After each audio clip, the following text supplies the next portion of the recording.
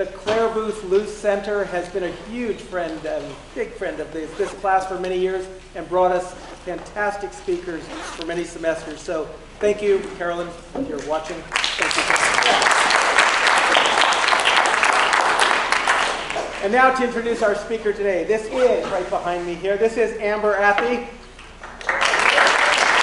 making her first appearance at Poli-Sci 179. She is the Washington editor, and she just flew in from Washington today just to speak to you, true story, and she'll be flying back out tomorrow morning. She's the Washington editor at The Spectator, and previously she was a writer for the Daily Caller, at which she was the White House correspondent at one point, so someone with tremendous experience. She also co-hosted a radio show on WMAL. Amber's a graduate of Georgetown University. Any reaction? Don't get much answered, it's okay. Okay, cool. Where she studied government and economics with a minor in math, which I don't quite understand. But please welcome Amber Athey. Are you mic'd? No, I'm not mic'd. We can edit this part out.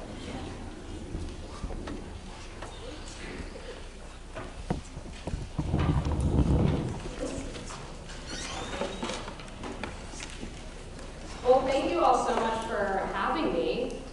This is only my second time speaking at a college campus, and the first time I had security and protest group outside, so hopefully this doesn't turn into that.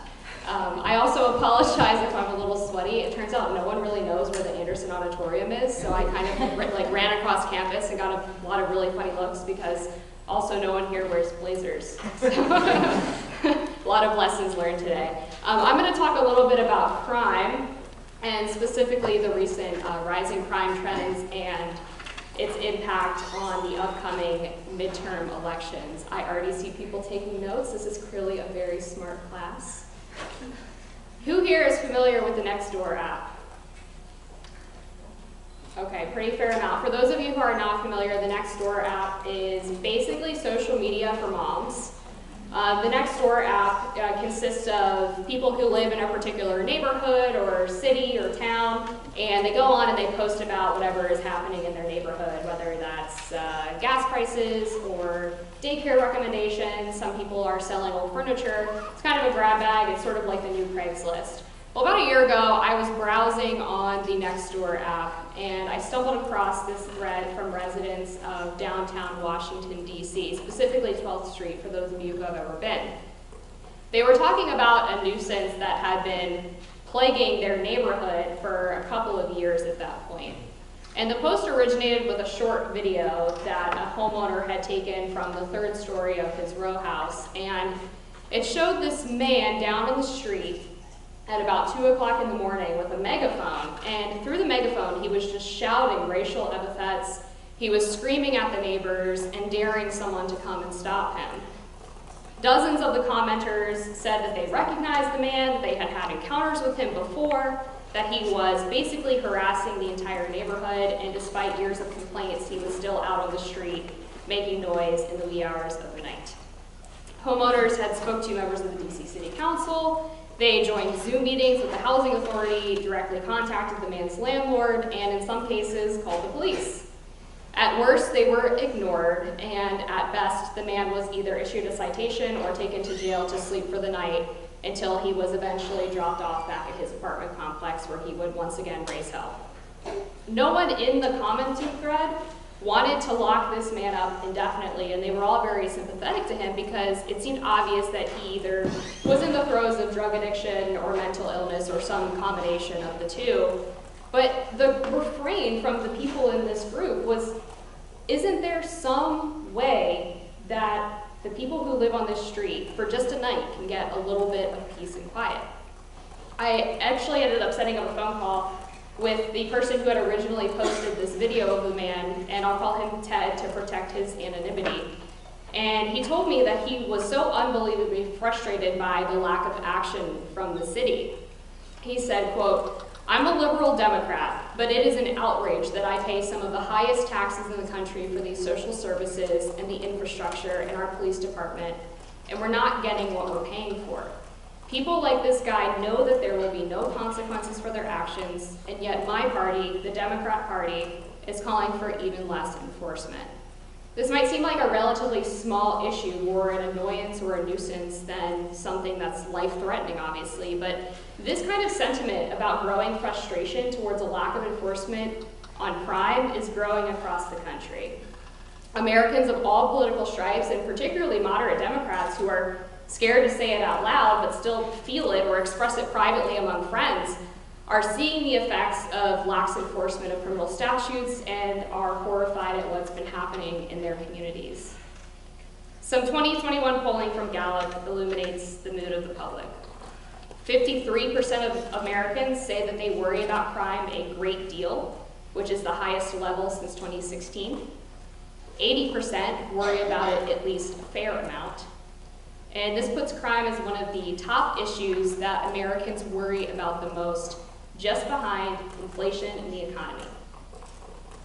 According to a Politico and Morning Consult poll that just came out last week, more than 3/4 of voters said violent crime is a major problem in the United States. Only 17% said that crime is a minor problem, and only 2% said that it was not a problem at all. About 3/4 of those same respondents said that they believe violent crime is increasing nationally, while 88% said it was either staying the same or increasing in their own communities. And finally, 60% said that crime would play a major role in who they vote for in the upcoming election. This is a political science class, I believe, so I do want to remind you that perception does matter, right? The way that people view issues and the way they feel about their communities is important for how they vote. And a lot of people do vote on intuition and not on data. Ultimately, telling people not to trust their intuition or their gut or their feelings is a losing battle. But that being said, while crime data is not always perfectly reported and can certainly be complicated depending on which issues you choose to look at, there's plenty of evidence to back up this feeling among Americans that crime is getting worse. Homicides have increased nationally between 2019 to 2020, from 5.1 per 100,000 people in 2019 to 6.5 homicides per 100,000 people in 2020. As of this summer, Washington, D.C., where I live, is recording a 12% increase in violent crime compared to 2021. LA came in with an 8.6% increase this year. Philadelphia and Baltimore have reported increases of 7% and 6.1% respectively. Atlanta saw a violent crime increase of 5.5%, and New York City has seen a shocking 25.8% jump in violent crime as of June of 2022 compared to the same time last year. Even when you look at places where overall crime rates are slightly down between 21 and 2022, it's sort of like celebrating gas prices decreasing from an average of $5 a gallon, although I see here it's like $6, to $4.50 a gallon when just a few years ago gas was $2 a gallon, right? That is to say, crime rates in 2021 were significantly higher when compared to previous years, so even a slight decrease from 21 to 2022 is not a huge thing to celebrate, and certainly isn't going to tamp down the fears of most Americans. There have been dramatic spikes in homicide rates in most major cities, such as in 2021, Philadelphia recorded its highest ever number of homicides in a single year, 561. Its previous record was all the way back in 1990, where they recorded 500. So far this year, they've already reported 388 homicides, which puts them on track to set another new record. New York saw 485 murders in 2021, the highest level in about a decade. In addition to violent crime, there have also been nationwide spikes in carjackings. For example, again, in Washington, D.C., where I live, an Uber driver and father was killed after two teenagers attempted to hijack his vehicle, and he sped away into a traffic light. There have been sprees of organized smash and grabs at storefronts across the country, as well as an overall increase in property crimes, such as burglary, when compared to pre-pandemic levels. I want to take the moment to point out that the pandemic, of course, does play a big role in the rise of crime, whether for economic reasons, loneliness, people being out of work, or any of the other usual factors that would go into someone choosing to commit a crime. For decades, progressives have been championing criminal justice reform, alleging that the justice system is awash with institutionalized racism. They wanted police departments, prosecutors, and lawmakers to change their approach to law enforcement to address the fact that they believed racial minorities were treated more harshly than white people. And I think that's a commendable goal. This movement became more mainstream with the shooting of Michael Brown in Ferguson, Missouri in 2014. In the aftermath, cities across the country elected scores of progressive prosecutors who promised that they would reimagine policing and criminal justice. A renewed push came after the murder of George Floyd in the summer of 2020, with major progressive activist organizations and Democratic elected officials taking things a step further and calling for defunding the police, or in some cases they would say that they wanted to reallocate spending. Unfortunately, a lot of the policies being championed by these progressive groups had the side effect of allowing a whole lot of violent crime to go unchecked. In 2020 budget votes, advocacy groups won over $840 million in direct cuts from US police departments. Some of you in here will probably clap for that. Austin, Texas has made some of the most dramatic changes, directly cutting roughly $20 million from the police department and moving about another $80 million away from the agency. Also in 2021, Austin saw a record number of homicides. Many California localities, including San Francisco, reduced the penalties for shoplifting and raised the monetary limit for these thefts to be considered a felony.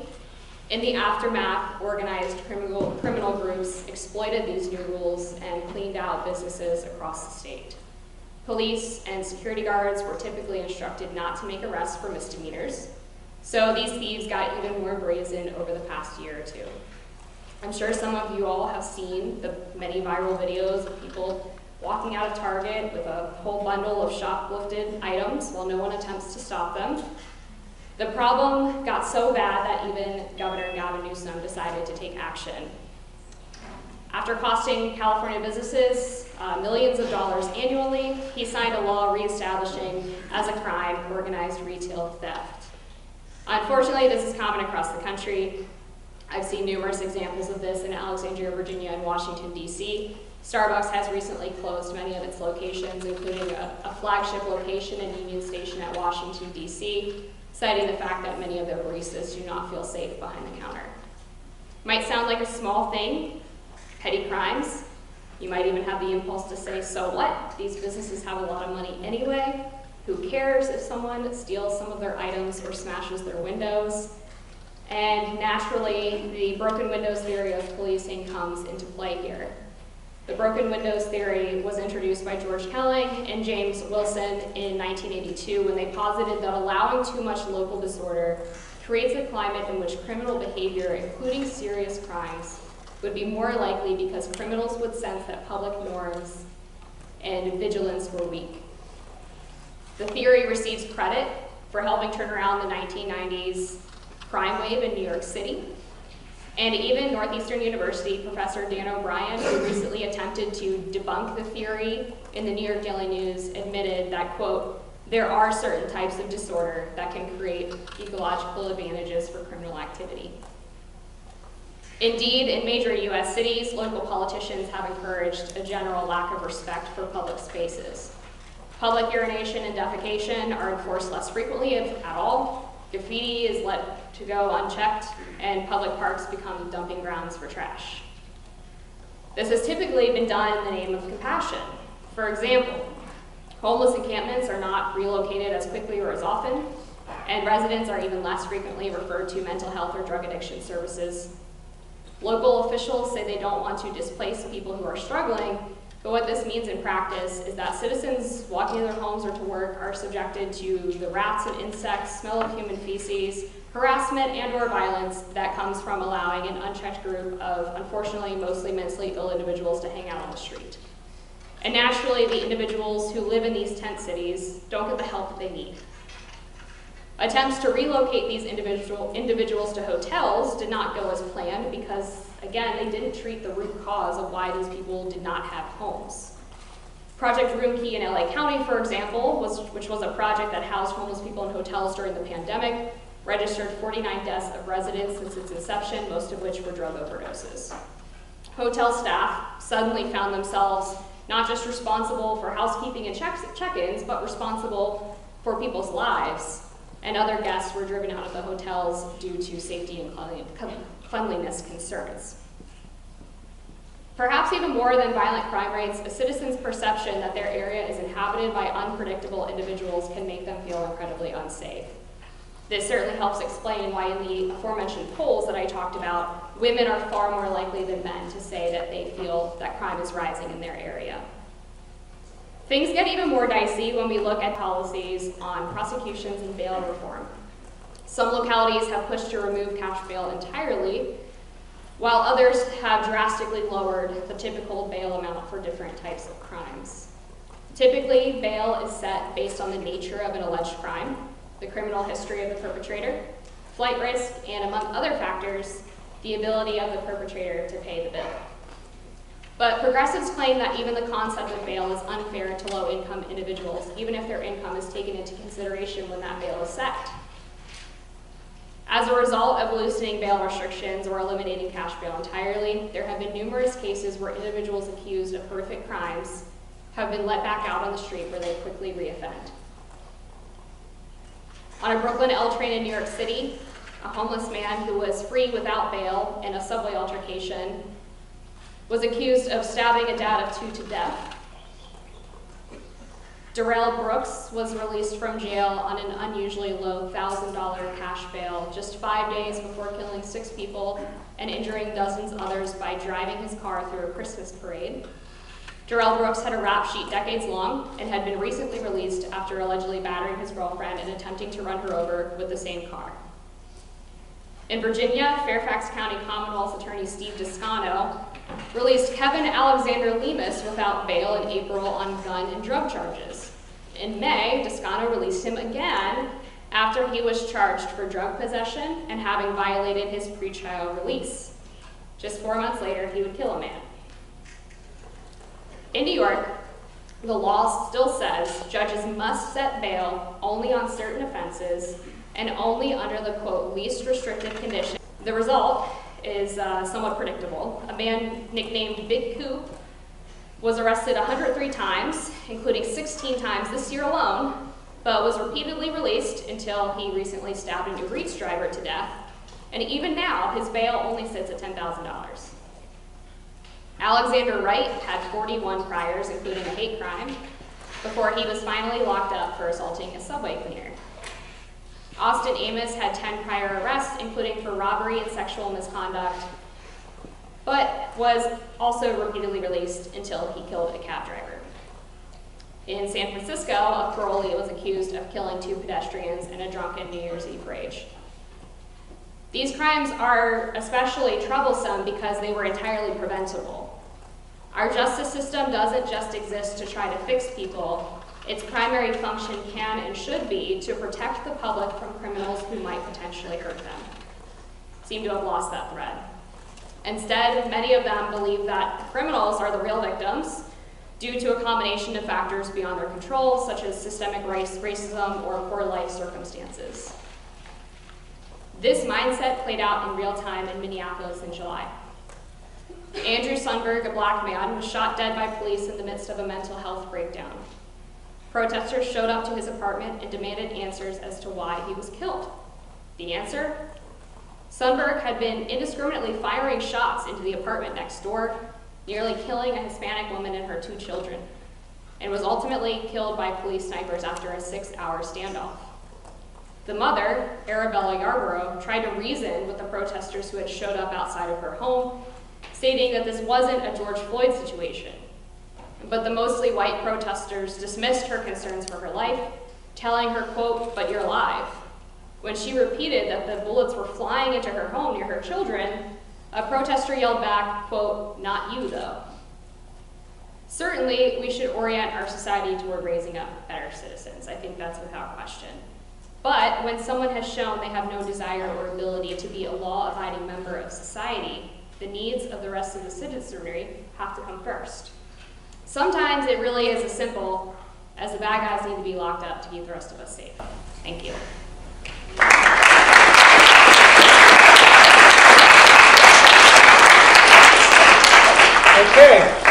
lots of questions. Start right up front. Hi, thank you for coming.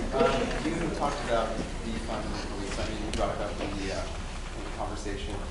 The opposite of that would be defund the police. Now, I'm not a proponent of defund the police. I don't think that makes much sense. But with the recent Uvalde shooting, I think we've seen what happens when you have a police force to protect you, but they don't live up to their duty. So if we were to continue funding the police, which is something that I would probably support, how do we make sure we're not throwing money at something that's not going to do this intended job? Yeah. Can you sum that up? Yeah, so he basically asked, when we are choosing to fund the police, how do we prevent police from making grave mistakes, such as in the Uvalde school shooting, where the police obviously failed to do their duty? And it's a great question. A similar thing happened in Broward County with the Parkland school shooting, where the deputies supposedly waited out behind their vehicles for, I think it was like an hour before they went to school. They basically waited until the shooting was over.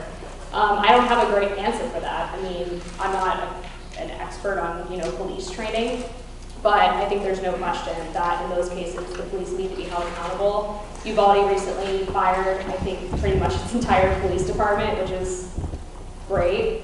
So yeah, making sure funding goes toward the right systems and making sure that the right people are being hired is super important. That's why I also question some of the side effects of really anti-police rhetoric, because I do think that it might disincentivize the right people from going into the profession because they don't want necessarily that blowback. And I also know that a lot of police departments have different training standards, so maybe a nationalization of standards would be helpful too, instead of different localities having different standards for who can be a police officer. Hi, my name is Athey. Thanks for coming out here and talking to us. You said a lot. I wish I could address a bunch of things that you said, but I'm just asking one basic question, kind of following up on what he asked you about mass shootings. You mentioned a lot of crimes, from like nuisance crimes to like crimes that might have been preventable if there were a better bail system, to just stuff that's awful. But crimes like the Uvalde shooting and other mass shootings, I think that most people would agree that those are probably the most unfortunate crimes.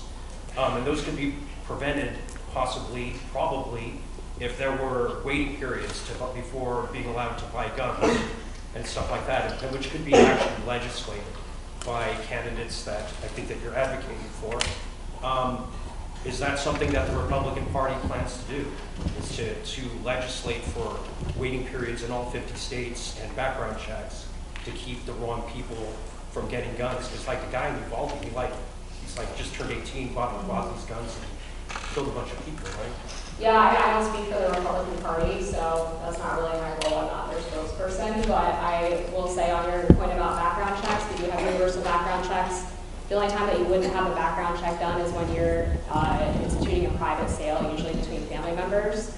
And then your question on waiting periods, Uvalde might be the only example I can think of where a waiting period would have potentially curbed the shooter, but usually what happens in the case of a mass shooting, so that someone is planning the shooting for so long that a short waiting period for guns is unfortunately not going to stop them.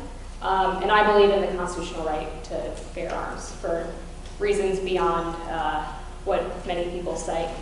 Usually it's to defend yourself against a tyrannical government. So that's what I think. Can I ask just a quick follow-up? Sure, go ahead. Of the two parties, Republicans and Democrats, who would you identify as being the party that's trying to institute waiting periods and more the Democrats definitely support more gun control. Why is it not happening then?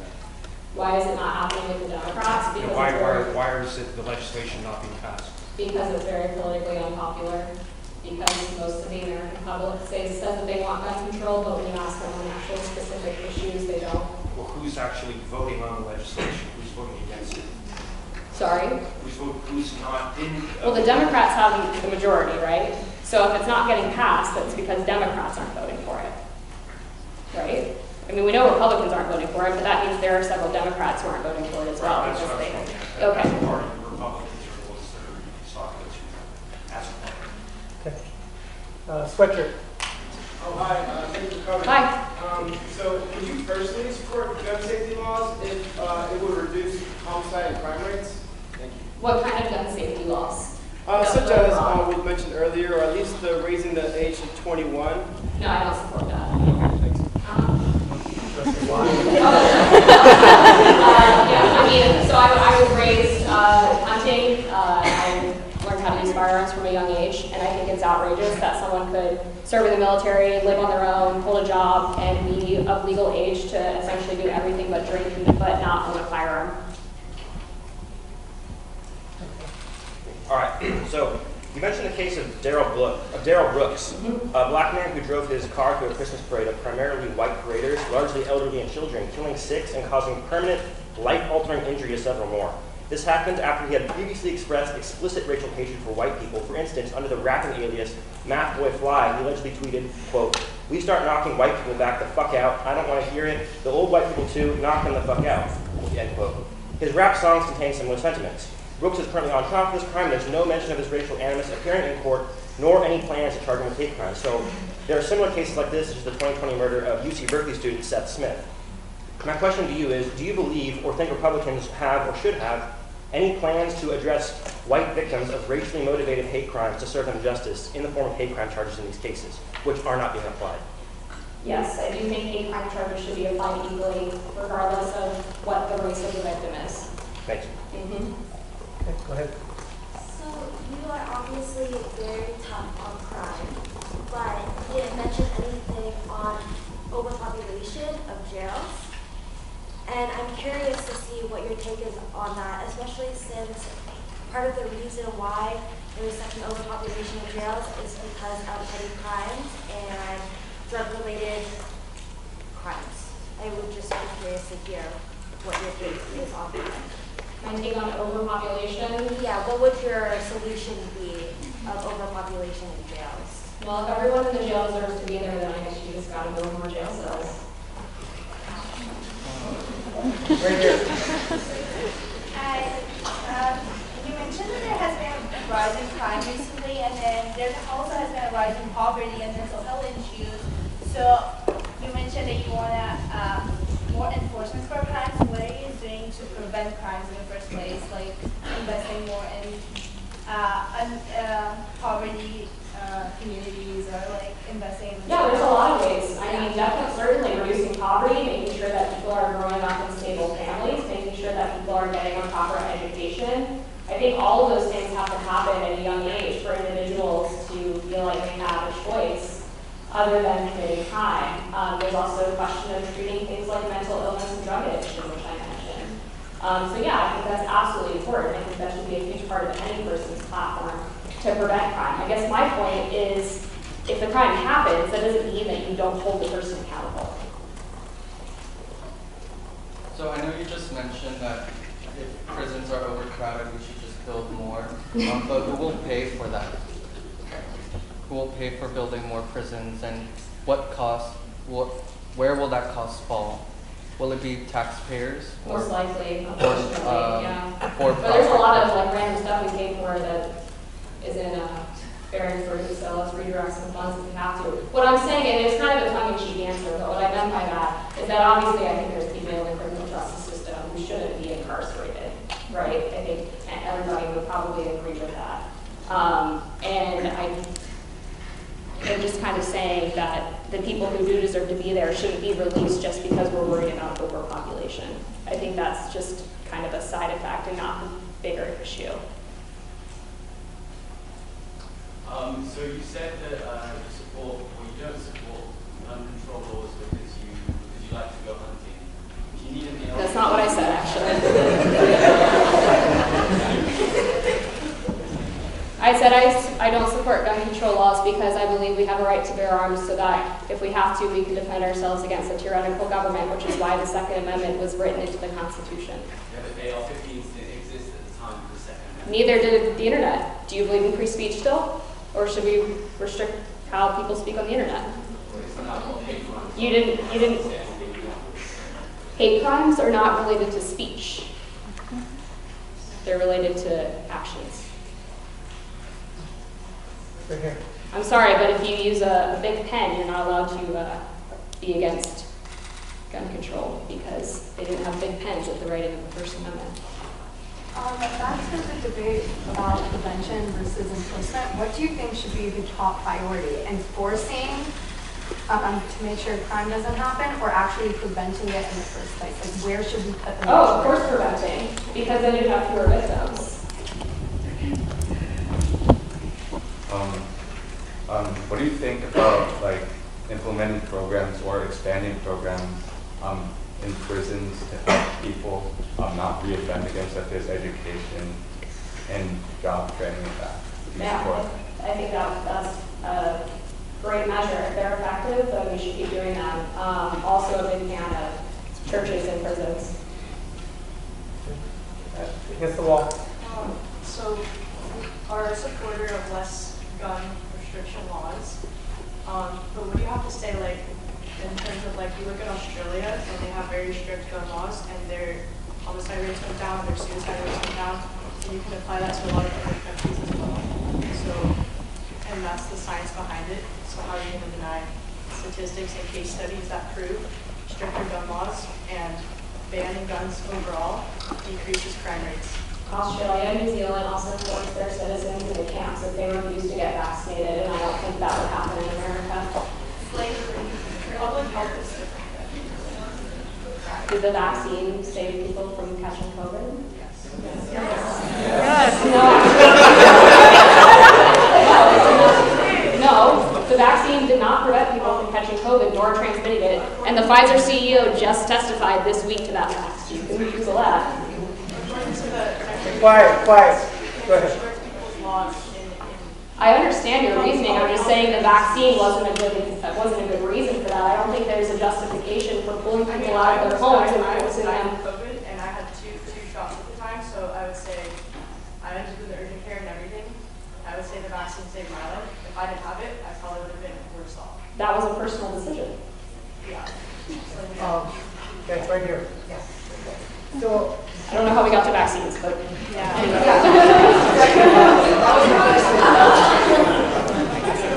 I was quite curious as to your answer to their original question about whether you agree with New Zealand and Australia's gun rights policies and whether they've bettered the society and made them more safe, but then you redirected it towards vaccinations. But I'm curious as to whether you endorse... Well, my point was that my primary reason for supporting gun rights, as I explained, is protection against the government, which was the reason that the Second Amendment was created. And the point is that I find that reason for owning guns more important than the public health aspect. Just to follow up to that, do you think that any faction in the United States of America today has the ability to overturn any government power at the federal level? Can you restate that? So do you think any faction in the United States of America, based on an ideology, could overturn a government that turns, let's say... Are you asking me if I support a revolution? That would be the point of bearing guns to you, right? I mean, I don't personally support a revolution, but if the government came to me and wanted to take my guns and probably wouldn't end well, I don't know. I don't understand what you're saying. Like, do you think I could beat the government? Like, could I out? If you cannot beat the government, then what would be the point of bearing arms? Because you say that you want to... Because it's self-defense. I think I deserve a chance, no? But if you can... And also the fact that we got our asses kicked in Korea suggests that our military government are not as great as they think they are. Also, I also don't know how we got back to guns here. I'm sorry, but you have to also consider in this hypothetical matchup, by the way, and this is not like a January 6th rally, that the government would be very unlikely to turn guns against its own people. So I view it as more of a preventive measure than we're going to go out and have this blazing type thing. But yeah. All the way in the back. This is getting really weird. I love it. Go ahead.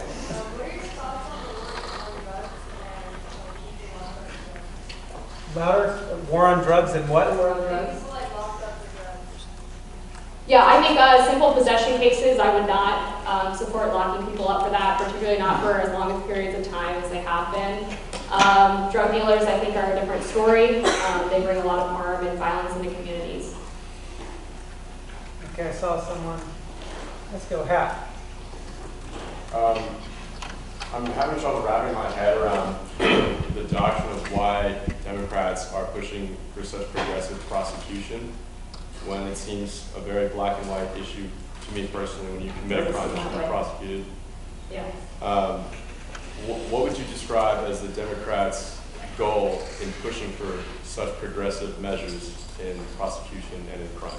Yeah, so I hinted at it in my lecture, and I think all of this kind of stems from the idea that the reason a lot of people are in jail is due to systemic racism. And I think there's sort of this idea from the left that if you enforce fewer crimes or reduce the sentences, typically you're going to see that have a more positive effect on minorities because they tend to be either offending at or being incarcerated at higher rates. But unfortunately, it's had this negative side effect that we've seen of just creating more crime, more victims.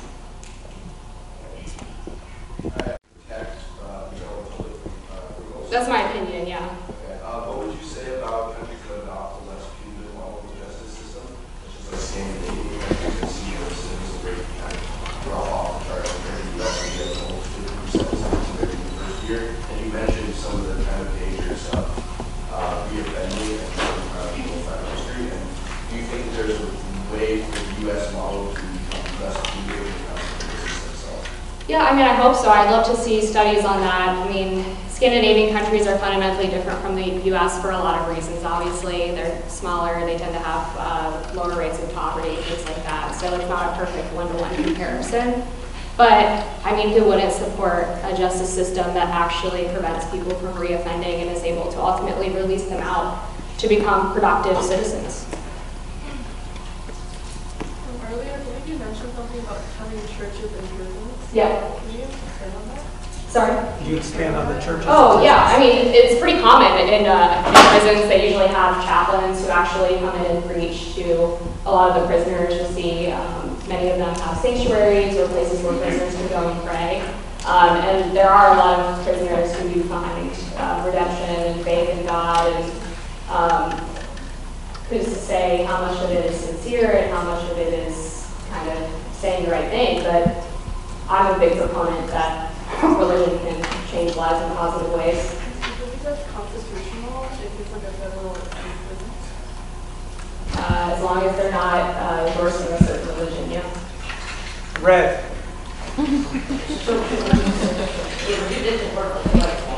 Okay, oh, sorry, can you start over? Slower? If you support churches like churches, would you similarly also support mosques and temples? Yeah. To like save people? Yeah, I'm not into Islam. Okay. There's a lot of assumptions in this crowd. Okay, keep going. I was wondering about your perspective on for-profit prisons. I know a lot of people are making money off of incarcerated people, and a lot of corporations are using prisoners as cheap labor. So I was wondering about your perspective on that. Yeah, I definitely think there should be some type of review of for-profit prisons. I'd like to see as well whether or not, I guess what the relationship is between policing and the for-profit prisons, right? Like, is this causing people to get picked up more often? Is it causing them to have longer stays in the prison? I would definitely not support that, and I think in general, prisons should not be for-profit.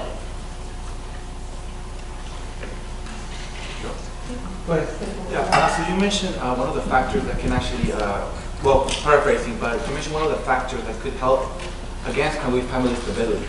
Around that. Can you elaborate on that? I didn't really understand what you meant. Yeah, so I mean, if you look statistically at who is most likely to be incarcerated, one of the big factors in that is not having a father in the home or not having a stable family upbringing, so 2 parents in the home. This is a huge factor in the Black community in particular,